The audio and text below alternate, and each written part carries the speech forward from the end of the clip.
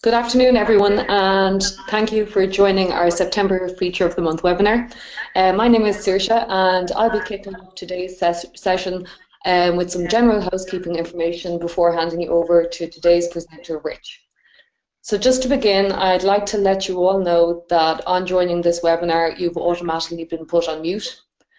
We have allocated time for your questions at the end of the session, so please feel free to use the question section of your GoToWebinar control panel to ask these.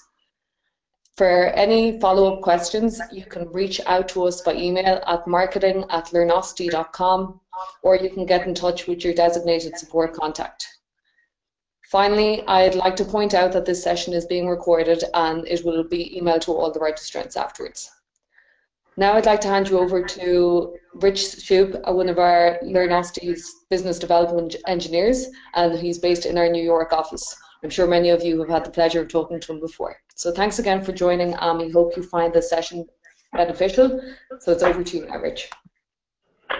Thank you, Saoirse. Please interrupt anytime if you have any things you have to say, of any display issues or anything like that. Welcome, everyone. This is the Feature of the Month webinar. Today we're going to be talking about customizing the question editor, and we're going to look at a variety of ways to customize it. We're really just going to be touching the tip of the iceberg, so we want to invite you to get in contact with us if you have specific needs or any problems or anything that you may experience. A couple of things that you want to know as you start, some of the things that Saoirse's already mentioned. You're automatically on mute. You'll be able to text questions. Saoirse may interrupt at some point if she feels like she wants to bring a question up during the seminar. We've allocated time at the end, which will be an easier way to handle that, so we can review everything that's been sent in via text at that time as well. Again, if you have any questions that haven't been answered, if we run out of time, feel free to email us. And ultimately, at the end, we'll be disseminating a link for the recording. And at the end of the slide deck, I have a URL of some sample code that you can download to go over some of the things that we talk about.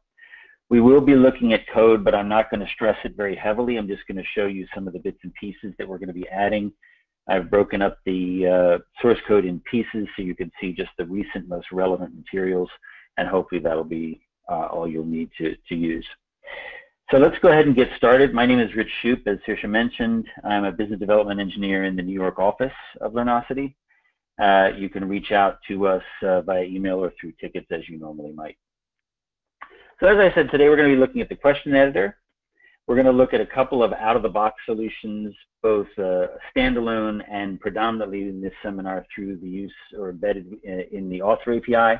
That's true not only of the hosted author portal if you use our author site, but also the embedded solution of the author API if you're using that in your own pages, in your own single sign-on environment.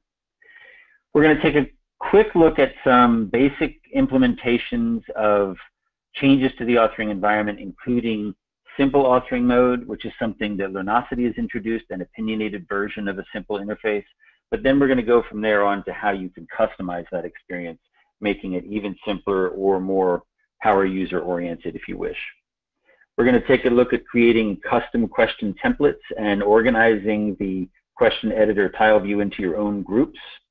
We're going to take a look at how you can add custom metadata to the UI so that you can add metadata to the question data, and as a result you can parse that out at runtime or use it for additional purposes like hints and distractor rationale and things of that nature. We're also going to be looking at creating or customizing editors on a per question basis. So you can, for example, customize all multiple choice questions if you wish. And we're going to take a quick look at more advanced uses of customizing the interface through layouts. This is where you will create a custom XML format to host the widgets or the elements, UI elements of the authoring environment, and you can customize them quite heavily. We'll show you, for example, how to put the editor into an accordion. You can take a look at a global demo very briefly if we have time that'll show how you can put the editor pieces in different things like modals and so on and so forth. So let's go ahead and get started. Initially, we're talking about how the question editor looks out of the box. And you'll see how simple it is to invoke.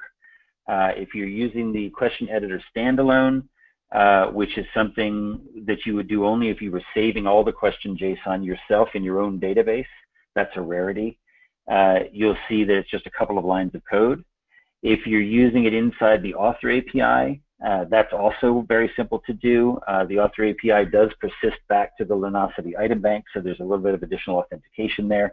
We'll be using the PHP environment to show you these demos, but all of the customization that we're going to be talking about is done straight through JSON, so it'll be really easy to understand.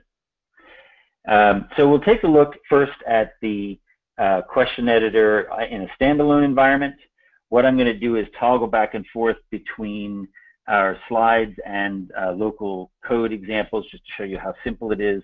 And for later use, you'll be able to see that we also have some hosted demos that you can take a look at when you get to reviewing the material in the presentation. So let's take a look at a standalone editor. So as you see here, you see nothing but the question editor. Obviously, it will conform to whatever parent elements you want to include in your design. So in this case, it's full screen, but you could also put it into a smaller view or in a modal or something along those lines. And when you look at a basic default implementation of the question editor, you will see the default question templates that Learnosity has created. On the right, 3/5, 4/5 of this screen, you'll see all the tiles for each of the templates that are provided out of the box. And then over here in the left column, you'll see all the groups into which these questions are organized. So in this particular case, we have multiple choice selected, and you'll see a variety of templates for multiple choice. Some of the things we'll look at later you'll be familiar with, so just quickly point out you have standard radio button uses, you have block format uses, and then more advanced uses such as choice matrix. And then if you change headings over here in the groups or the categories, you'll see a new set of templates that belong in that particular category. So let's take a look at the code required to make this happen. You'll see it's very, very simple. I'm not going to be reading this to you, but I've commented for you so that you can download this code later and pick up where the presentation left off. But as you see here, all we need to init the question editor in standalone is a simple init call.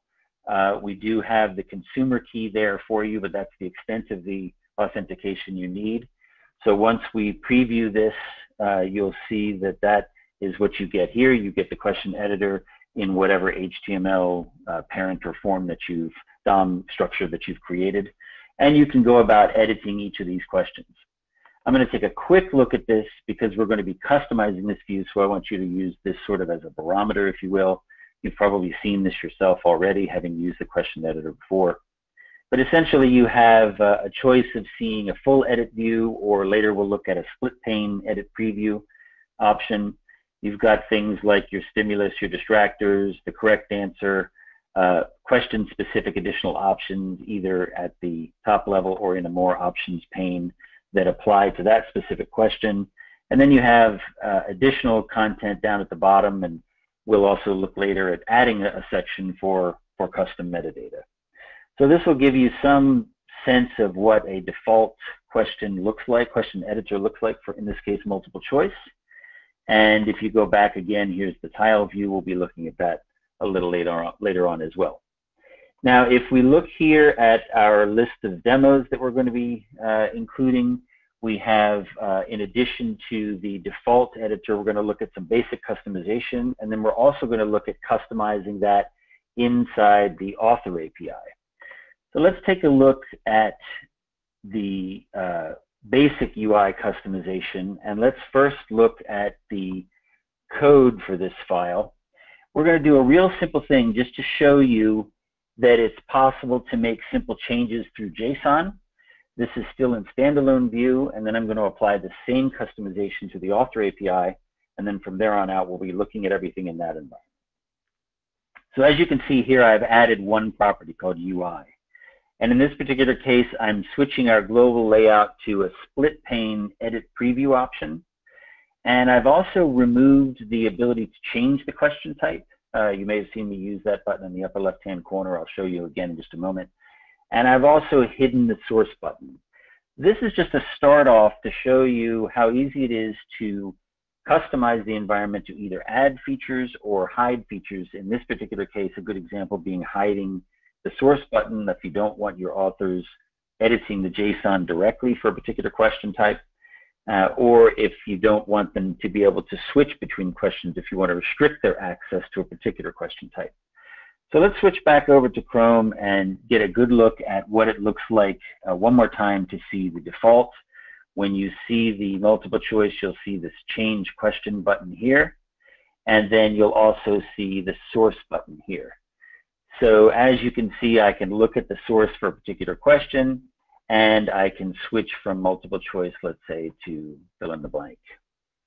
So let's see how we can restrict users from doing that. When we hide those buttons, the new view, this is the same view we saw before with the template. So once we launch into a question, you'll see that there's no change question type button any longer.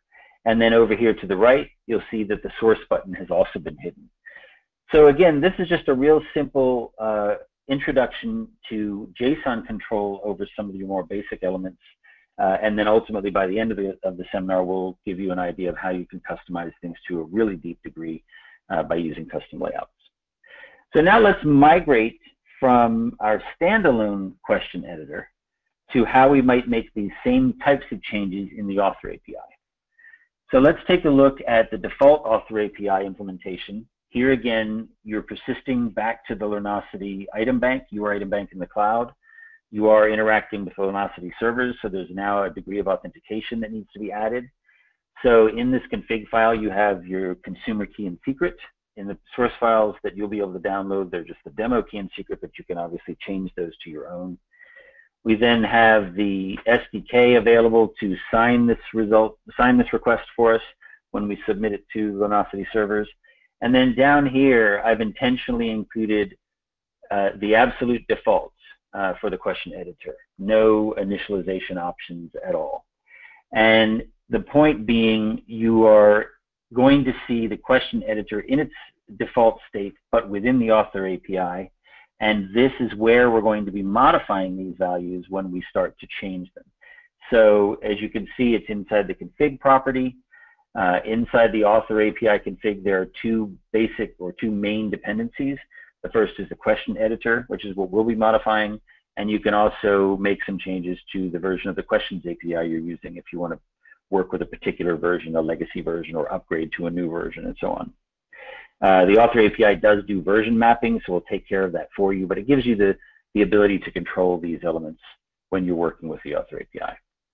So if you take a look now, you'll see back in Chrome the basic implementation within the Author API. I've intentionally started with the list view to give you a more familiar view if you're looking at this in the author site. This is the list of all the items available within your item bank. And then as we either work with an existing item or more often, in our case, creating a new item, you'll see that as soon as you add a question to that item, you now are looking at the same question editor view that you saw in the standalone version. So we have our question templates, the same question groups. Here again, this is the default view, so you have the exact same view you saw before, including the restored change button and the restored source button. So now let's take a look at how we can make those same modifications within the Author API. So let's switch back over to our change here within the Author API, and we're simply going to add the init options that you saw in the standalone version. We're going to switch over to our edit preview split pane view. We're going to hide the change button, and we're going to hide the source button. The only difference here is that because you're now authenticating the Author API in a full process, the key, the consumer key that is ordinarily used in the standalone question editor authentication is no longer needed. It's redundant. So you don't need that anymore. All you have to do is pop in this case, our UI changes. And then when we switch back to see this in view, you'll see that not only are we looking at this in the Author API, but having made those two modifications, when we look at adding a question, you'll see now there's no change button and no source button. So nothing new on the feature front, but the point being you're able to customize the question editor the same way, whether it's standalone or within the Author API. While on that subject, in fact, for those of you who are using the author portal, the author site that's hosted by Learnosity, you can use these source files that you can download from this webinar and make all of the modifications you want, create all of the custom templates you want, test them to make sure you're satisfied with them, and then you can send that JSON to the support team at Learnosity, and we will implement those changes for you in the author site. So off the top of my head, I'm unaware of anything that I'm going to show to you today that we cannot also do for you in the author site. You simply need to be responsible for creating the JSON to make sure it suits your needs and that you're happy with it, and then we'll implement it for you. Okay, so let's now move on to taking a look at how we can customize our interface to a greater degree. The first thing we're going to look at, is the opinionated version of this that Learnosity has introduced, the simple authoring mode. And the idea here is that very, very quickly with one single property, you can dumb down the interface to restrict access to some of the more advanced features. And a good example of where you might want to put this into play is when you're exposing your authoring environment to the end user. So for example, if you have teachers in the field who are authoring content and you don't want them to be able to change the source or change the question, the two examples we looked at before, or if you want to reduce some of the more advanced features that are available on a per question basis, you can do that. So let's go ahead and look at a demo of simple authoring. Just to remind you, there are online hosted demos as well as the content that you may wish to download from this particular webinar, so you can take a look at both. So let's go over to the source again. Again, this is sort of a hands-on webinar, which is why we're switching back and forth, less of a slide deck type of thing. And let's take a look at how to enable simple authoring. You'll see that I've added only one property here. So under the init options for the question editor, which is where we will always be working in these files, in the same UI and layout property that we looked at before to change to our split pane preview, edit preview mode, we're now adding the layout mode is simple. The default mode is advanced, which is the out-of-the-box view that we looked at before. And now we're going to look at some of these elements in the questions that we saw before, like the advanced options hidden from view. So let's go back over to Chrome again, and let's take a look at this in action. And we're again going to be visiting the author API. That's going to be our default view. We're going to create a new item. We're presented with the simpler version of the templates. The groups are principally the same, but we have fewer options. In this case, we have just multiple choice, true, false, and choice matrix. We don't have, for example, the block view or multiple choice matrix options and so on and so forth. We don't have a standalone template for multiple responses. But the idea, again, is to simplify this to make it a little bit less intimidating to the end user rather than the power users that currently work for your existing authoring team. So this is simplified, and then once we look at what we've been using as our barometer, you'll see that all of the editing choices from multiple choice have been reduced to the stem, the distractors, and the correct answer. There are still the abilities, the two features here to manipulate how they're displayed, whether you want to add multiple responses converting to a checkbox format, or whether you want to shuffle the options at display. That only changes the display of the question, not the underlying question data, but it allows you to shuffle that content. That's available, but the entire more options section, for example, is completely gone. Also, again, we have chosen to continue to hide the change question button, and we've continued to hide the source button, so you can exert an element of control over the UI even in simple authoring mode. Now the question then becomes, are you satisfied with the opinionated view that Learnosity has taken with simple authoring? Or, for example, do you want to show some of the more options but not all of them? Do you want to restrict access even further? And that's where we begin to look at a greater degree of customization beyond just the simple authoring mode. So let's take a look at custom templates and groups.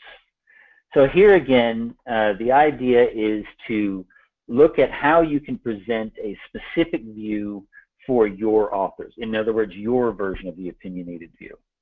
You'll be able to hide and show individual features. You'll be able to change the default values that are presented when the question is viewed. So you could, for example, put in placeholders or existing values. I'll show you an example, for instance, of populating a score. You can change a stimulus. All of those will become obvious when we begin to look at them. Once you create those templates, you can then organize them into groups, and you'll see those groups appear in the left menu that we looked at, we'll just see in just a moment. And then later on, we'll see that we can cascade that customization down into not only any custom templates that you might create, but also existing questions, either at the question type level or at a very specific question within that. So you could affect all questions or only multiple choice questions or only a specific template. So let's take a look at this in action. When we move back to our demo, let's take a look at the source code first, just to give you an idea of what we're looking at here. So there are two basic parts of creating custom templates. The first is the template itself, and we'll take a look at this. You've probably seen JSON for multiple choice before, but as you can see here, it's pretty straightforward. You see the options available to you. These are the distractors. Any kind of formatting options you may have enabled. In this case, it's a block view. You've got your stimulus, the question type itself, and then the validation. But in addition to that, we now have the name of our desired template, and then here is an entree into part 2 of this process, which is where you want this template to appear. So just before we go on to that, again, this highlighted area here is nothing more than the question data that you've seen before. So that becomes the default value for this question when this template is created. And that gives you the ability to customize this heavily. So as you can see here, we'll have a unique stimulus. And up here, we have this set into the custom group called Project Form. Before we look at those custom groups, I'll just scroll through the other three as a sort of a big picture view. We have a short text version in Project Sum. We have a drag and drop in Project Sum. And then we have a fill-in-the-blank text also in Project Sum. So again, these are just question data. You have the ability to override these features and hide individual elements. We'll take a look at that periodically through the seminar. You'll see that in this case, we've hidden the is math option, the instructor review of the stimulus, individual response containers. So you can customize this at the template level. Later on, we'll look at customizing it at the question level or even all questions. So now that we have a general idea that we have 4 custom templates, you'll obviously see that in just a moment in the UI. Let's take a look at this last step, which is how you want to organize them. So in addition to the custom question templates that I've created, I'm also creating 2 new custom groups, Project Summative and Project Formative. And this reference, Project Form in this case, is where you assign the question to appear. So it's pretty straightforward. Again, you're grabbing the JSON for the default straight from the question editor. You're giving that template a name and then determining where that template is to be assigned. And you can do that for any question type, which is why I quickly gave you that big picture view of multiple question types. And then, of course, each question type can have multiple templates. This array format allows you to put in multiple templates for any question type you want to customize. So let's take a look at that now. So we should see 4 new templates, and we should see them organized into 2 custom groups. So here again, we start with the author API. We'll go to add a question to the item. And now right away, we see 2 new groups here, Project Formative and Project Summative. In the Project Formative group, we have 1 new custom question template. You'll see when we look at this that there is a different stimulus. We've restricted to 3 distractors instead of 4. All of this accomplished through this custom question template, custom template JSON. And when we go back to the editor, or the tile view, you'll see in the second group we have our other 3 new templates. In this particular case, it's short text. This is fill-in-the-blank closed association, and this is the closed text, fill-in-the-blank text. And in each case, you can customize these values to suit your needs, as I showed you in the JSON. So the other thing that we can look at is this group of Learnosity defaults can also be hidden. So let's say you want to restrict your authors to these particular projects, the formative project in the fall and the summative project that's going to be debuting in the spring, or however way you want to set up your analogy. So you can also hide all of these options by choosing to set the templates groups to false. So you don't want to show any of the groups in this particular Learnosity setup. So we'll take a look at that in an upcoming example so that you can see that closed. We can also take a look at showing you here where that might be template defaults are set to true by default here, and we want to set this to false. So let's change that now. We'll go back over to Chrome and take a look at this again. And this time when we add our questions, you'll see that you're restricted to the 2 projects that you want to show your end user, your teacher author or your freelance author. So it gives you an element of customization and control that prevents that sort of meddling or additional in-depth look at your question creation. Okay, so let's take a look now at how we can expand that. Instead of restricting ourselves to individual templates and groups, again, reminding you that if you're author site users, we can implement these changes for you. But in addition to that, let's take a look at how you might change the individual views of each question, or actually, sorry, the custom question metadata is organization-wide. It'll affect all of your questions, but you can add custom metadata that you can then parse at runtime. So previously, we saw that there was actually, let's go back to the default view.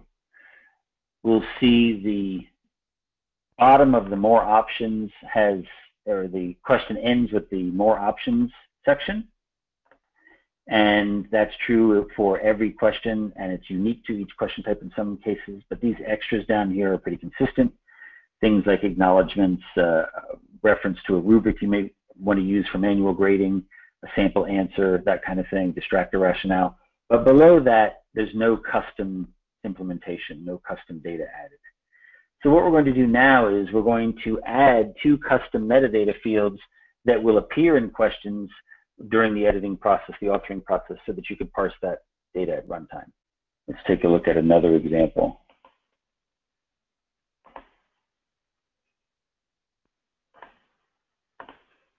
Now we should see custom metadata down here at the bottom. Here we go. So this looks a little bit different, which I'll explain in just a moment. But as you can see down here, you can see custom metadata. This has been added to all question types. So we can go back and see this again one more time and take a look at what's included. Let's look at a totally different question type. And then down here at the bottom, you'll see the comments field and the LMS ID. So again, you can add any kind of metadata that you wish here. It can be for behind the scenes information. It can be strictly for programmatic use if you wish. Our question level events and public methods will allow you to pull this data out, react to it programmatically if you wish. You can store any kind of reasonable size data you wish in there. Okay, so let's move on then to our next big category, which is a greater degree of customization, not only for custom templates, which you saw, but also question-wide, organization-wide, or specific question types, and again, back to the individual template level if you wish. So we're going to take a look at a few ways to handle that. We're going to look at the ability to hide and show specific options. We're going to look at the ability to add or remove individual section headers. So you could, for example, move content out of the siloed section into another section. You can again set default values for every question type, for example, if you wish. You can even edit most menu options to remove individual values from a menu. If you want to say restrict font use, which is the demo we're going to show you, you can remove the largest or the smallest size, for example. You can even change the template thumbnails in the question editor template question type view, the tile view. And then we can also take a look at how these settings will cascade, as I mentioned before, from every question to a specific question type to an individual template. So let's take a look at the code change. Again, just high-level view. We've already covered the control of the Learnosity defaults and creating custom templates and assigning them to groups. So we'll simply drop down to the next level, which is to change the base question type. This is the first degree of cascading through question changes that we'll look at. And what we've done here is shown you 4 example ways that you might, or 5 example ways that you might change an individual question. So the first is you can hide elements. So I'm going to show you multiple choice again because that's been our barometer, and you'll see by virtue of hiding, using the hidden property, we're going to hide the multiple responses checkbox and we're going to hide the shuffle options checkbox. You can also hide individual sections.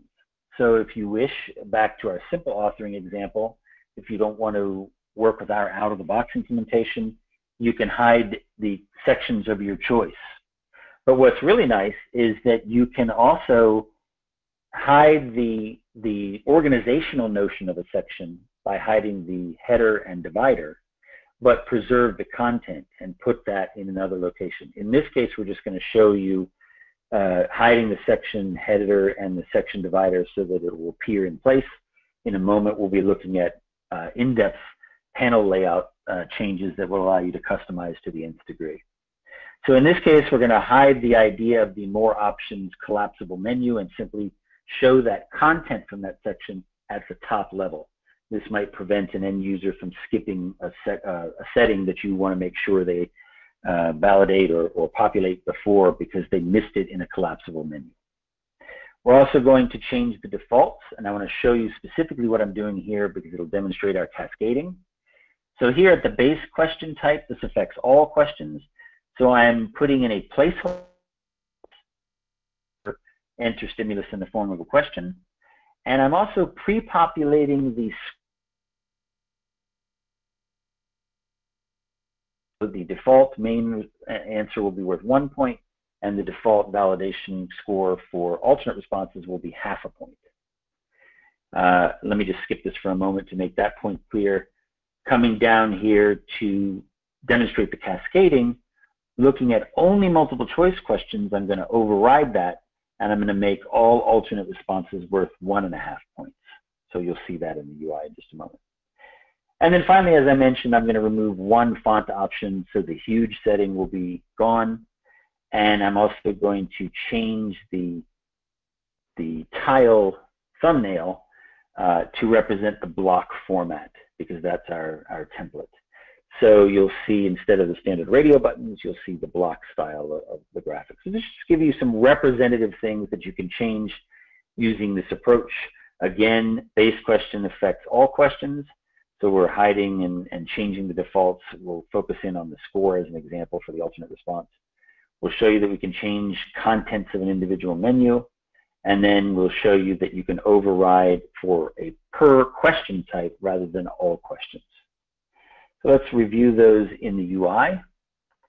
Let's take a look at how we'll see our per question editors. We're first going to take a look at a fill in the blank question, for example. And when we look at fill in the blank, and we're going to add an alternate response here, you'll see now that for scoring, actually this isn't the best example. Let's look at multiple, let's look at another question type here first. Let's take a look at choice matrix. Actually, this is a multiple choice question type. Let's look at a matching classification. So when we see an alternate response here, we're going to see by default, and because we applied this at the group question or all question level, our alternate response is automatically populated to be 0.5 instead of 1. Now we'll go back in at the per question type, in this case multiple choice specifically, and we'll see that we've overridden that, and we'll see a value of 1.5. So again, you can make changes at the every question level, at the per question level, or as we demonstrated a little bit earlier, down at the individual template level. So let's go back to our code just one more time to remind us of what we've done. Here in multiple choice, we've hidden multiple responses and shuffle options. So here you'll see there's no multiple responses checkbox and there's no shuffle options checkbox. We've also hidden the more options section but exposed the content at the top level. And we've changed our stimulus. And again, we can show that being overridden at the template level. So here is the stimulus with the placeholder. And you'll see here that the more options section, the collapsible triangle is missing, but all of the content is still visible here at the top level. So let's go through and see one more example that we haven't seen so far, which is overriding not only all questions, but also question type by looking at the individual setting at the template level. So this custom value for only multiple choice questions is visible here. But when we go back to look at the template we created earlier, you'll see that it has yet a different stimulus, which we added at the template level. So again, it's just like cascading style sheets, you'll get your property overrides from all questions to question type to individual template.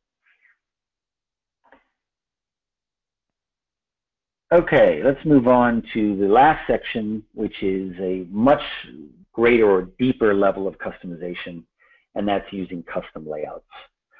Now, we're going to look at this very quickly in the interest of time and typical usage, but if you have any specific questions, we can revisit this as we go. So at the global layout level, what we're talking about here is changing the editor as a whole. So one simple example of this would be looking at the question editor in a modal, or a portion of the question editor in a modal. Or you might use some of the existing UI elements that are incorporated into the editor, such as tabs or accordions and things of that nature, to change how the editor as a whole is presented in your own UI. So let's take a quick demo look at this. This is one of the hosted demos that we'll take a look at. And you'll see in this particular case, you've got custom tabs created. You still have the tile view that's the same, but when we begin to edit a new question, you've now popped this editor portion into a modal, if you will. You've got your preview pane and your source pane. You can still scroll within this. You can expose additional elements like the more options section that we had hidden previously. And so the ability to set up a global layout again affects the editor as a whole. But let's take a look at a more intimate view of this and look at how we might put into effect a layout on a per question basis. So in this case, we're looking at panel edits. And when you create a panel edit, you're creating, for example, an editor for multiple choice or for fill in the blank. And we'll take a look at how that works by comparing the default view, which is simply, here, let's take a look at standard multiple choice. You'll see the the stimulus and distractors, the correct answer. This has more options suppressed. So let's take a look at the default view, and you'll see that you have the collapsible arrows that we just talked about under more options. Oops, excuse me. So there you can see a section being pulled into view. And what we're going to do is we're going to change this so that it appears inside an accordion. So let's take a look at the JSON first. So again, we're not going to review what we've already done. Quickly, we've modified our template defaults, individual custom groups and templates. We have changes at the base question affecting all questions. We've got changes available to a specific type of question. But what we're going to do now is up here at the UI property, we're going to invoke a custom layout for all multiple choice questions. So we're effectively creating a unique editor specific to the multiple choice question type. And this reference is the name of the script that you create when building this editor in XML format. So if we come down here into the body of the DOM, you'll see here there's a new script tag added here. And if you look, you'll be familiar with this name I just showed you a moment ago, custom MCQ layout. And then this is the XML or the HTML of the custom edit panel that you've created. And in this particular case, we're using the accordion. And so within this particular accordion, we have a panel that is for the basic options for the stimulus and distractor. We have another panel, and this contains the validation information. And then we have a third panel, which contains the more options, if you will. So now we've converted this editor to all at the top level with that more options expansion area to collapsible accordion panes that you could focus on only one element of editing, not being distracted by any other elements of the editor perhaps. So let's take a look at this in action. We'll go back to our basic menu of choices here, and we'll look at our custom editor. So let's refresh the fact in your minds that this only applies to multiple choice. We'll take a look at fill in the blanks, and we'll see the standard layout here. No changes have been made here. In this particular case, we've suppressed more options at the base question type, but it's still in our out-of-the-box format. And if we go back now to look at multiple choice, suddenly we see that element that UI being presented in an accordion view. So we have our basic options with stem and distractors, we have the validation pane, and we have the other options pane. So again, this is a simple example, simply moving the elements that are prescribed in the documentation. Each of these UI elements has a label and an input, and you can place them in individual locations. One other example that's been discussed in the past, I don't have a demo to show you, but as a simple example for multiple choice, you might put the distractor rationale immediately below the distractor itself, so that the author can go ahead and put the rationale for using that distractor immediately after authoring the distractor itself. So you can customize this to the nth degree to whatever ability our custom layout supports. Again, this is individual manipulation at the DOM level, so it's not as simple as hiding or showing in JSON properties, but it's not overly onerous either. It's just a matter of going through the documentation and seeing what's possible and what's not. So that's the high-level view that we were looking at. I want to open the floor to questions. I also want to point out that the source code is available here at this link. I'll mention here in the recording, should this link change, that you can contact support for information about the source code, but it's up there now and should be able to reside at this location for some time. So I'm going to now expose the UI for the webinar and look into the questions pane. Hopefully we have some questions or you may ask them.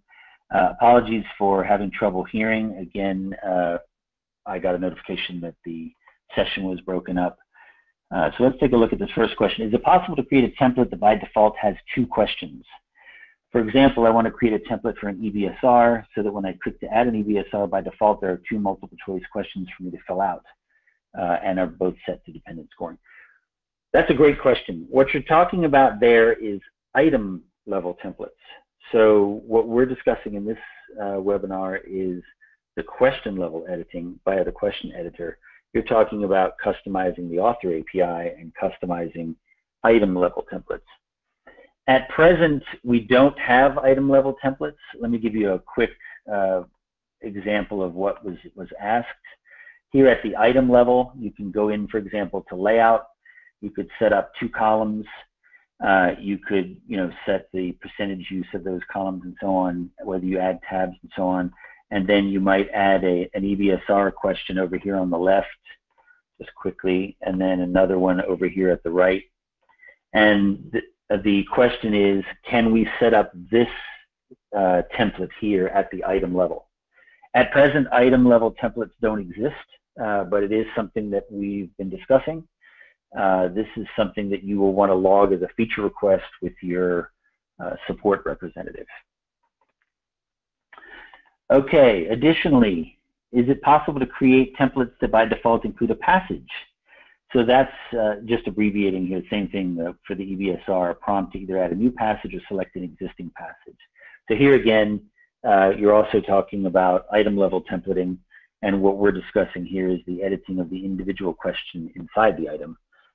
But the question here was, can we set up a template that might start off with a passage on the left and a question on the right, hypothetically. I didn't add any text there, but you get the idea. And again, that's item level templating, which is not something we offer. It has come up before, but it has never really reached critical mass. If you log this as a feature request, it's something that we may be able to address in the future. Let's see if we have any other questions. Do you have to use a custom layout to extend or override the styles only of the provided templates? I know this is mute or listen only mode, so I can't ask a question, but I'm assuming you mean CSS, cascading style sheets. You can style as much as you wish using any existing styles for CSS. And in fact, there are even many predefined styles that you can use to customize the layout. In the documentation, you'll see a section CSS that will do things like add borders around sections and things of that nature. But overriding using your own CSS files is something you can easily do. I should point out that we're talking now about the embedded solutions. That's not something that you'll be able to easily do in the author site. There's some degree of styling capabilities there. For example, you can manipulate the custom styles menu in the WYSI HTML rich text editor to add styles to question data that way. But when you're talking about embedding your authoring solution into your own single sign-on environment, you can style that to your heart's content. If that's not about CSS, please clarify. I think it's Jennifer, or Jonathan rather. Please clarify the question here and I'll try to get to it. Yes, you will log item templates as a feature request. Absolutely, Jackie. And I've reached the end of the questions that have already appeared in my UI. So please pipe up if you have any other remaining questions. Saoirse, do you want to do a wrap up if we await additional questions? Thanks, Rich. That's all from me anyway, so I'd just like to thank everyone for joining us again today, and hopefully you did definitely find it beneficial. As we mentioned earlier on, the recording will be sent out to you probably tomorrow, and any other follow-up questions that you may have in the meantime, do feel free to get in touch with us at marketing@learnosity.com or contact your designated support contact. And thanks again for joining. I don't think we have any, there's just a thank you message, but I don't think we have any further questions, Rich. Agreed. I was just going to say the same thing. Thank you also, Priscilla, and thanks everyone for attending. Please contact any of your support reps if you have particular questions about this topic or others. And as we mentioned earlier with Jackie, log any feature requests that may have come up from this particular demo. Thanks very much, and hope to see you again in a feature of the month in the future.